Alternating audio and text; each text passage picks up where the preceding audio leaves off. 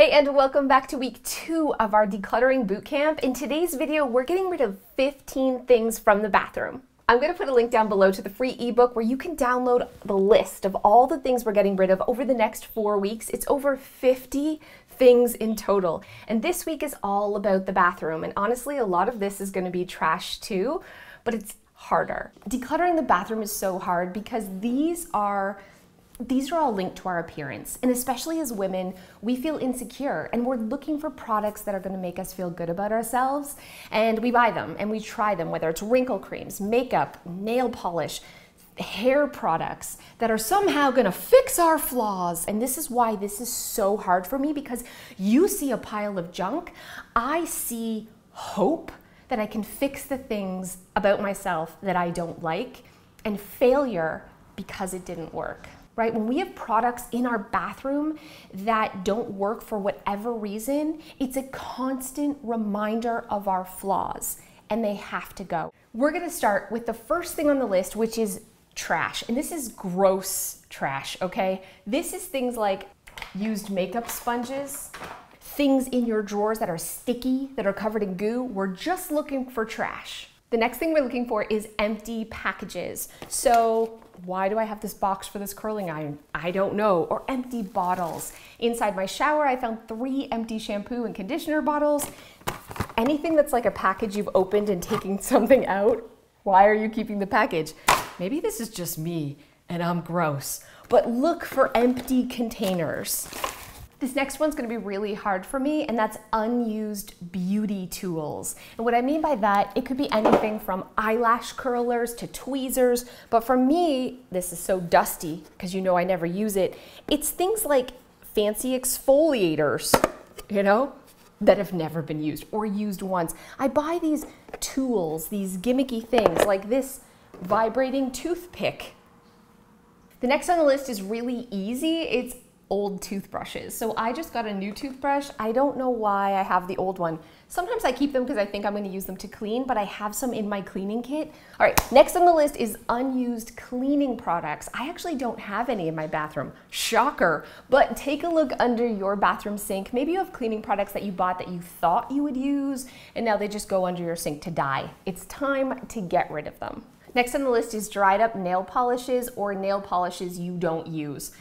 I don't ever wear nail polish. And look at this hot mess sandwich. I'm not gonna find anything in here, probably why I don't wear it, but I do have all these, like, I guess there's stickers that go on your nails that I bought at one of those home parties years ago. Next on the list is expired bug spray and sunscreen, which I don't have in this bathroom, but you might have. And again, that's an easy thing. We're easing into the hard stuff. The hard stuff is coming. I'm hurting. I'm looking at the list and I'm dying inside right now. Okay, sunscreen and bug spray. Next is travel toiletries. So anything that you've bought because you've gone on vacation, or I have like samples and stuff because I go to Sephora to fix my face and they give me all these samples that I don't use. Those type of things, they actually add up to a lot of clutter. So you should have a basket for travel, if you travel all the time, for travel toiletries, and anything that's like little samples and stuff that's just in here, it's gotta go. Now we're gonna hunt for perfumes and lotions. It's getting harder, okay? Because you probably got a lot of gifts, you know, Bed Bath & Body Works at Christmas. Everybody's getting you smelly lotions. I thought sweet cinnamon pumpkin would smell amazing. It does not, okay? It does not. And so, but you hold on to them because you feel guilty, because they're expensive, because maybe you use them one day. And there's other things, like I just have so many tubs of lotion. So I want you to hunt. You might be hurting like I'm hurting right now. This is hard. I'm struggling. You guys, this is so hard for me, but we need to be pushed out of our comfort zone, right? Okay, lotions and perfumes are leaving. Now we're on to vitamins and supplements, which again is so hard for me. So you guys know I had weight loss surgery. I have to take vitamins every day, and I buy them. I don't always take them, or I buy them thinking I saw a naturopath. I got all these oil. It's so gross, but I spent like $100 on this. And so I'm keeping it out of guilt and shame. Guilt and shame. There's a trend going on here. But every time I look at it, I feel bad about myself for not using this. So it's toxic, it's negative, it's a bully in my bathroom. Every morning, this stuff is bullying me. If I don't use it and I don't love it, the only thing it's doing is taking up my much needed space and taking away from my self-esteem. This is the hardest one of all. You can see I'm leading up to this, and you could probably feel my anxiety through the camera because it's makeup in the wrong shade. I have wasted so much money at Sephora and at the drugstore trying to find makeup that will make me look like a Kardashian. Guess what? I'm not a Kardashian, so there's no makeup on the planet that's gonna fix my face.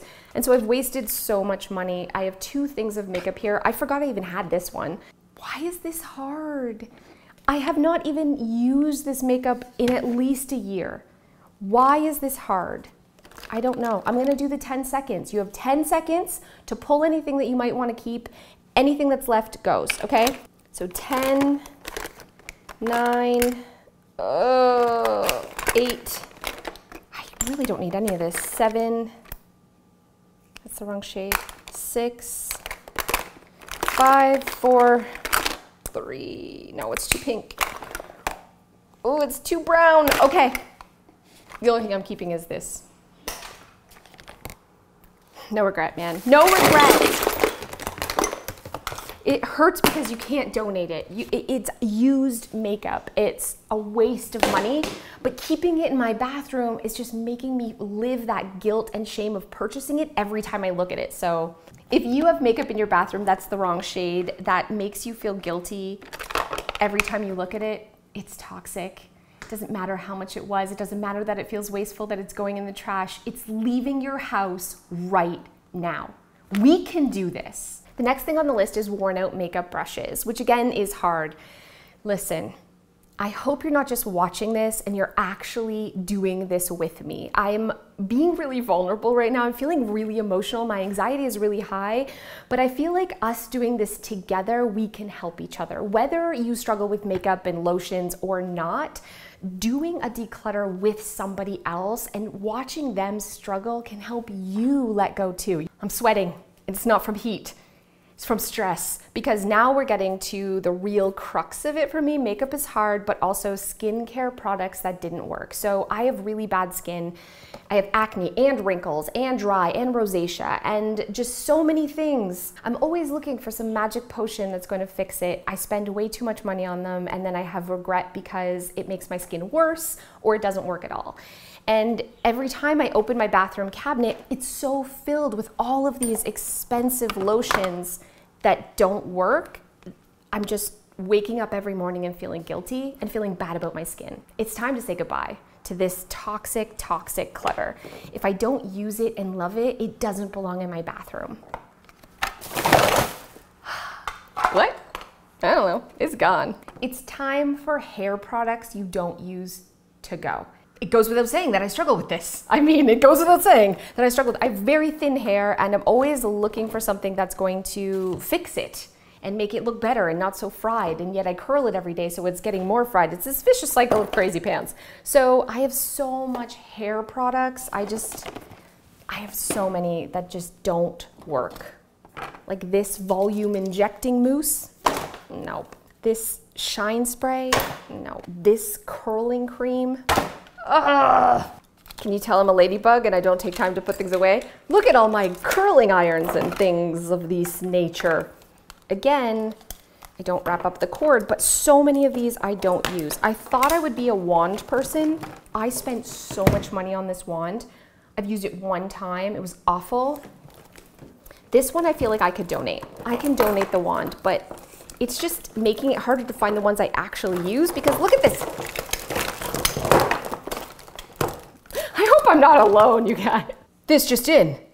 Clutterbug is a total fraud. Oh, I spent so much money on this. But the wand barrel is so big, I don't use it. Oh, it hurts. Goodbye.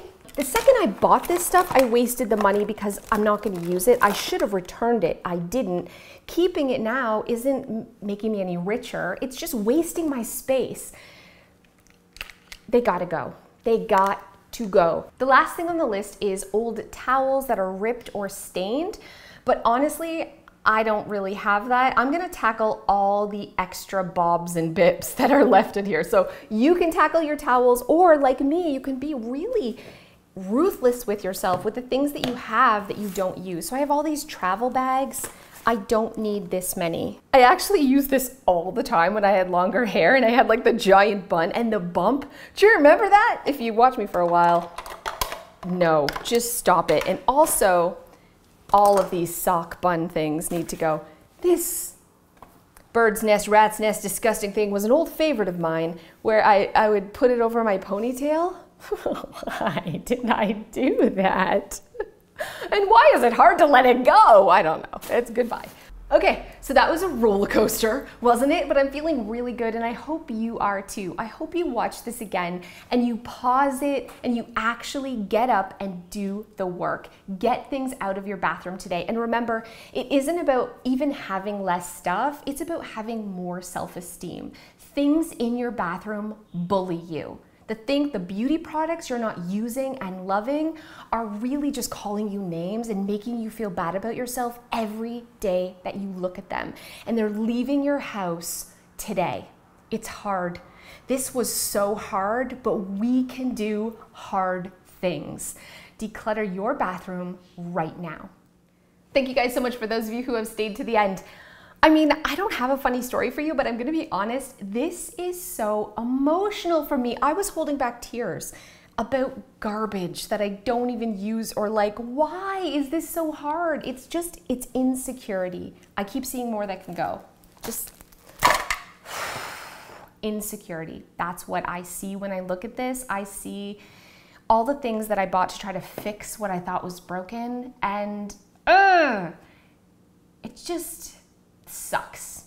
It sucks to be reminded of it, but also I'm so glad that I did this because I'm actually like, I feel like this is gonna change me shopping in the future. I had to feel the pain of getting rid of this stuff for it to really sink in of why I'm buying it in the first place and how it's not helpful to me at all. So I feel like this is gonna help me not waste money on these type of things and just stick to the brands that I use and they're good enough, right?